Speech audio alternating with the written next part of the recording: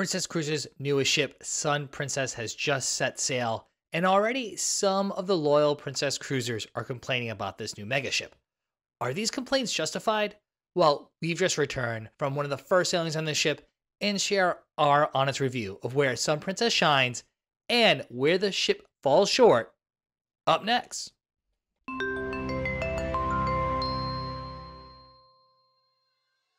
Welcome aboard, cruisers. I'm Don B from Eat Sleep Cruise, where we help you see the world one port at a time.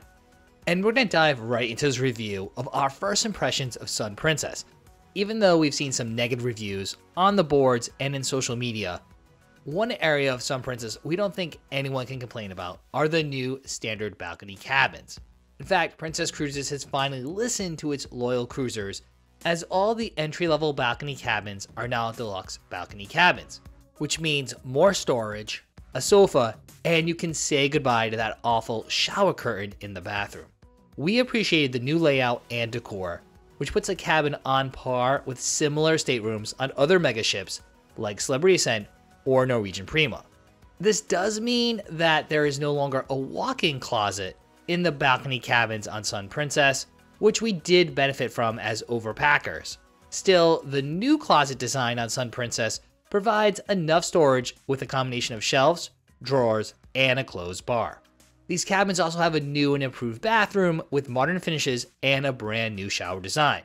This square shower setup features a glass door and also features marble finishes and premium bath products, including liquid hand soap, which for us is a big improvement. The only odd feature was that the bath towels were actually stored under the sink and behind the shower door, which made it a little difficult if you forgot to put a bath towel out before you hopped in the shower. Inside the stateroom, the muted color palette and light wood tones complemented the upscale decor found around the rest of the ship, and the signature Princess luxury bed provide all the comforts of home. Not to mention, there's also a new dry bar hairdryer in all cabins, which apparently women love. Overall, the 236 square foot cabin had all the features and amenities you would expect to find in any modern cruise ship cabin. There's also several power connections throughout the cabin. In fact, there are USB-A, USB-C, and power outlet on each side of the bed, which is more than we've seen on any cruise ship. A similar setup exists at the desk as well. So we were pleasantly surprised by our accommodation for this Mediterranean cruise. Sun Princess is part of the new Sphere class, and for this class of ship, Princess Cruises completely redesigned the Piazza. And while some Princess Cruisers are disappointed, this new setup of the Piazza accomplishes several things. First of all, the new 9-story sphere in the ship's center allows for more natural light and creates a more inviting Piazza. Now the Piazza has moved up a deck. It's now on decks 7, 8, and 9 on Sun Princess. But it feels more spacious and warm. The floor-to-ceiling glass from the sphere offers amazing ocean views on all 3 decks, and it even includes a sea walk on deck 9 on the starboard side. Popular venues like the Crooner's Bar and Bellini's offer seating around the Piazza, so it's almost like having alfresco seating for an interior deck. Plus, the International Cafe and Alfredo's Pizzeria seamlessly blend into this central hub of activity. Further, the new Piazza still features several events, parties, and live music throughout the cruise. With the terrace seats, there are decent sightlines on all 3 decks, so cruisers can now enjoy activities like the 80s parties, rock parties, or other Piazza entertainment from all angles. Yet, those just walking through from one end of the ship to the other can still bypass the crowds. That is, if they're not sucked into the fun happening down on deck 7. The rest of the ship continues the trend with light beach tones and soft materials in the public spaces. This design aesthetic offers upscale finishes with a clean and minimalistic modern decor, which is a similar design aesthetic you see on modern megaships, again like the Edge class from Celebrity Cruises or the Prima class from Norwegian Cruise Line. The design though isn't stale or hospital-like. We feel that Sun Princess feels very homey. For example, Princess Live has some natural light coming in, with colorful chairs that make it feel homier than its counterparts on the Royal class of ships. And then there's the shops, which has walkways paved with marble, literally, which reflects the light for a more luxurious feel. This is in contrast to many other ships in the Princess Cruises fleet, which feature dark woods and tacky accents reminiscent of your grandmother's house. While the Piazza and overall decor and ambiance of Sun Princess is certainly elevated, navigating Sun Princess still took some getting used to. We're used to sailing on mega ships that allow you to walk from one end of the ship all the way to the other. Cruise lines like Royal Caribbean and Celebrity Cruises design ships that on most passenger decks you can walk from the aft of the ship to the forward on either the starboard side or the port side, or just right through the middle of the ship. However, similar to other Princess Cruises ships, there are very few decks where cruisers on Sun Princess can walk from one end to the other on both sides of the ship.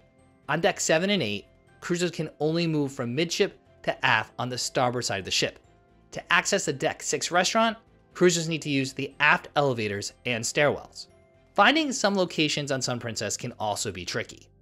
For instance, Good Spirits on deck 7 is tucked behind the forward elevators. If it wasn't for the sign on the wall, you could completely miss this popular venue. Likewise, the new teppanyaki restaurant is oddly situated on deck 8, next to the midship elevators. This restaurant's actually off the port side of that deck, which again has no walkways, so you could miss the restaurant completely. Finding the main entrance to the sanctuary on deck 18 also takes some maneuvering. You can't get there from midship on deck 18 or on deck 17, so you must head aft on deck 16 or lower and walk all the way aft and use that walkway or elevators to reach the entrance. Likewise, the soon-to-be Love by Brito restaurant is located aft at the end of a hallway of staterooms on deck 17. With the main entrance on the port side, we almost got a little lost trying to find this venue. We could go on, but you do get the general sense that navigating Sun Princess is a little more complex than we'd like it to be, especially given that this was a brand new class of ship. We thought Princess Cruises could have done a little bit better with the layout. Overall, we think that complimentary dining on Princess Cruises is pretty average. However, we are big fans of the specialty dining, and we're happy to report the specialty dining on Sun Princess was fantastic. Princess Cruises' Crown Grill is one of the best steakhouses at sea, so we're happy to report that venue's back on Sun Princess with an elevated design and decor, but the same great menu. There's also the Catch by Rudy, a seafood restaurant concept that Princess Cruises launched in 2022. The fan favorite Sabatini's Italian restaurant also makes an appearance on Sun Princess with a beautiful redesign. However, Sun Princess welcomed several new dining concepts to the fleet. We tested 2 of them and think they're great additions to the dining lineup. While not new to cruise ships, Yumi Teppanyaki is new to Princess Cruises. As fans of these Japanese-style steakhouses, we can confirm that this version at sea is just as delicious and entertaining. Offering a 4-course menu with plenty of utensil spinning, sizzling, and singing, this Deck 8 restaurant is a perfect addition to this family-focused megaship. What's unique is that Yumi also features a hot pot experience. With 6 tables lining the venue, this cooking approach allows guests to prepare their own Asian-inspired delicacies. With boiling broth, cruisers combine veggies, meat, and noodles for a filling and fun communal meal. Our friends vouch that it was top-notch. On Deck 9, aft is the Butcher's Block by Dario. In partnership with the world's most famous butcher, this family-style feast is a carnivore's dream. The 8-course meal features several signature cuts of beef, including a tender and delicious tomahawk and a T-bone. There's also a vegetarian option, but everyone gets a slice of the light and airy olive oil cake for dessert. While I did enjoy this meal, it was almost too much meat focused, even for me. I would have appreciated 1 or 2 more courses from the vegetarian menu that Heidi had to break it up a bit. On Sun Princess, all specialty dining is $45 a person and $22.50 for kids under 12. Cruisers with the Princess Premier package can redeem specialty restaurant credits at all of the specialty restaurants. Like any specialty restaurant, we highly suggest making reservations pre-cruise so you don't miss out. Now, while we did love the dining at the new specialty restaurants, we were surprised at the location of 2 of them. At the back of the new buffet on Deck 9, the eatery, there are 2 specialty restaurants, the Catch by Rudy and the new Butcher's Block by Dario. While the food is great, the ambiance here is very disappointing. In fact, both restaurants actually serve as overflow seating for the eatery for breakfast and lunch. While the Catch on the starboard side has a blue color palette, Which is distinct from the red color palette of the butcher's block on the port side, these venues did not feel upscale or intimate. This is in contrast to other cruise ships in the fleet, where the ketch is located off the Piazza and is a well-themed and elegant restaurant. Likewise, the butcher's block concept is about a shared dining experience, but given that this is an extension of the buffet, it loses much of the closeness it aims to achieve. A better seating arrangement for this restaurant would resemble a home-style kitchen. Honestly, it almost feels like these restaurants were an afterthought on Sun Princess. One dining venue we know wasn't an afterthought, in fact was very intentionally designed for Sun Princess, is the 3-story main dining room. All Princess cruise ships boast several complimentary main dining rooms. However, Princess Cruises reimagined this dining experience on Sun Princess with the new Horizons dining room. Despite what Princess cruisers might say, we are fans of this new layout, spanning 3 decks with stunning aft views and a 3-story sculpture. Aside from the dining rooms being combined into one multi-story venue on Sun Princess, each deck does offer a different dining setup. The 2-story Horizons restaurant is located on decks 6 and 7. This terraced main dining room is more grand and offers fantastic wake views. While slightly different on each deck, the furnishings and decor make this feel more elegant than the counterparts on other Princess Cruises ships. The largest of the 3 dining rooms is found on deck 6, and this restaurant is reserved for guests who prefer traditional dining. The dining times on our 10-night Mediterranean cruise was the first seating at 5 p.m. with a second seating at 7:30 p.m. Guests can also opt for more flexible dining, where they can make reservations in the app between 5 p.m. and 9 p.m. These guests will be seated on deck 7 of the Horizons dining room. Regardless of whether you choose traditional or flexible dining, guests can enjoy the same new main dining room menus from the cruise line's new Chief Culinary Officer, Rudy Soderman. On deck 8, there is the Americana Diner, a new concept for Princess Cruises. This casual restaurant has an entirely new all-day menu. Open for brunch and dinner every day, the Americana Diner serves all-day breakfast. The menu also features classic comfort food like ribs, chicken wings, and sandwiches. You won't want to miss the chicken and waffles cocktail here either. While we only dined once in Horizons and once in the Americana Diner, we can see how the variety of dining options appeals to all types of cruisers. And Heidi is definitely a fan of the all-day breakfast. One of the common critiques we hear about this ship is that it's just too big. Now, of course, we sail on mega ships and have sailed on the world's largest ships, and Sun Princess is big, but in our experience, it handled the crowds extremely well. The ship was sailing at essentially double occupancy, but we never experienced any overly busy areas or extreme crowding. And this might be due to a couple reasons.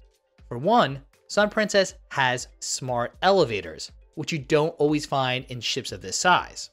Like many hotels on land, with this technology, guests select a floor and get assigned to an elevator. Once that elevator arrives, you simply hop on and it will stop at your designated location. While cruise ships have just started introducing this technology, in our experiences, it has been hit or miss. We first experienced smart elevators on a cruise during our MSC Seascape sailing on December 2022. And let's just say they were anything but smart. However, during a recent sailing on Icon of the Seas, the elevators worked perfectly. Happily, we can report that we had a similar experience on Sun Princess. These elevators were fast and efficient. Regardless of where we were heading, we never had to wait long for a lift. We never had any issues securing an elevator up to the pool decks or down to the Piazza from our Deck 14 cabin, even on disembarkation morning. Likewise, at night, an elevator back to our room from the Piazza never took too long to arrive either. There was only one instance in which an elevator arrived already too full for us to get in. Along with the elevators, there's several outdoor spaces that disperse the crowds very well. While Sun Princess introduces more light into its indoor spaces, the outdoor spaces shine as well. They're open, elegant, and provide great views from several angles. Aft on Deck 18 is the Sanctuary. This private sun deck is open to those in the Signature Collection suites. Cruisers can also purchase day passes or get a discount when purchasing for the entire length of the cruise. Prices start at $79 a day for a port day, which includes access to the deck and an exclusive lunch menu. It's the first sanctuary in the Princess Cruises fleet to offer a pool, in addition to plenty of loungers, oversized chairs, and fantastic views overlooking the ship's wake. There's also a private bar along with first-class service. However, a close second for us is the Sea View Terrace located on Deck 17 forward, outside of the dome. With whirlpools, an indoor-outdoor pool, several comfy loungers, and a bar, this two-story lounge space is certainly a tranquil retreat. It offers great forward-facing views with access to fresh air in a partially protected space. Given it's entirely free and not far from the new Lido dining options, it's a nice departure from the main pool deck. Sun Princess also enhanced the outdoor spaces with the addition of the Deck 9 promenade. Wrapping around the back of the ship, this outdoor space has a variety of seating options. There's also several eateries and bars just a short walk away. These include the Eatery Buffet, where guests are now served all their selections, plus the popular International Cafe, Alfredo's Pizzeria, and even new quick service food stations on the actual promenade. Down one deck, the Wakeview Infinity Pool and bar have a chill yacht club vibe and unspoiled views, and is open to cruisers of all ages. All cruise lines are introducing exclusive, intimate onboard activities. Royal Caribbean's Icon of the Seas has the Empire Supper Club, and Princess Cruises offers the unique 360 and extraordinary experience on Discovery Princess and Enchanted Princess. New for Sun Princess is the magical Spellbound. In partnership with Magic Castle, this immersive and mystifying evening is open to only 90 guests each night. The experience includes a special dinner in a reserved section of the main dining room, and an entrance through the oddly out-of-place black door found midship on Deck 8. We won't spoil any of the fun in this review, but behind that innocent-looking door is perhaps one of the best themed, interactive experiences at sea. Spellbound's level of immersion, attention to detail, and storytelling rivals any Disney attraction on land or at sea. With a backstory tied to the actual Magic Castle in LA, an evening at Spellbound includes unique cocktails, illusions, sleight of hand, and even a potential ghost sighting. The attention to detail is remarkable, with the room itself coming to life. Not to mention, some of the best cocktails on the ship can be found only at the Parlor Bar in Spellbound. All this magic and mystery does cost $149 per person. But given that cruisers can come and go from the venue for the entire night, it's well worth the price tag, in our opinion. Earlier, we mentioned one of the things we didn't like about Sun Princess was navigating the ship. Now, one point we didn't make was that to get from midship on Deck 8 to the Princess Arena, cruisers must walk through the casino. And you might be saying, well, that's not a big deal. On several cruise ships, you need to walk through the casino to get to other public areas. Well, even though this is a brand new ship, the casino on Sun Princess is not smoke-free. The casino on Sun Princess is the largest in the fleet, and to enhance its Vegas feel, the height of the ceilings in this Deck 8 venue are taller, reaching over 10 feet. This extra vertical space makes the casino feel larger and more glamorous than a typical casino on other cruise ships. But we were completely surprised that the casino allowed smoking. Although the ship has only been sailing for a few weeks, the smoke smell is already apparent. This is true even outside the casino itself, especially in the forward elevator bank. We aren't sure if this has something to do with the increased ceiling height, but it was a huge turnoff for us non-smokers. So while we do agree with some of the critiques that Princess Cruisers have made about this new ship, we think many of them are overstating the facts. Sun Princess is a gorgeous megaship that offers many of the signature Princess Cruises experience with just a little bit more upscale feel. However, we need to admit that we were only on board for 5 days, so there was only so much we could fit in and still fit into our clothes. So there are several eateries that we did not get to test out during our cruise, including one of our personal favorites, Alfredo's Pizzeria. We only ate in the eatery one day as well, so we couldn't really test out all of the buffet options. Further, given the ship's delivery was delayed, some onboard experiences were not available yet. Unfortunately, we were not able to see any of the new production shows in either the transformational Princess Arena or the Dome. The first show, Valora: A Pirate's Quest, is set to debut in the Princess Arena in the coming weeks. The remaining new shows and reimagined Princess favorites will be rolling out over the next 4 months. Similarly, the Cirque Eloise shows in the Dome are still in rehearsals. Likewise, the Park 19 attractions aimed at families are still awaiting certifications.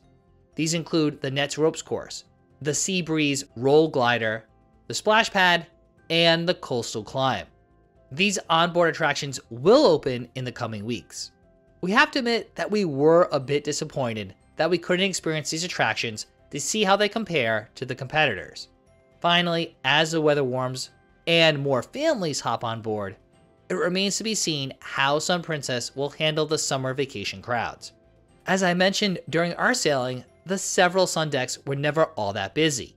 Even with a few sunny and warm days, there were plenty of prime loungers near the several different pool areas. Likewise, we never had any issues with long waits for dining or at the bars to get a drink. We were able to get seats or prime standing locations for the nightlife in the Piazza as well.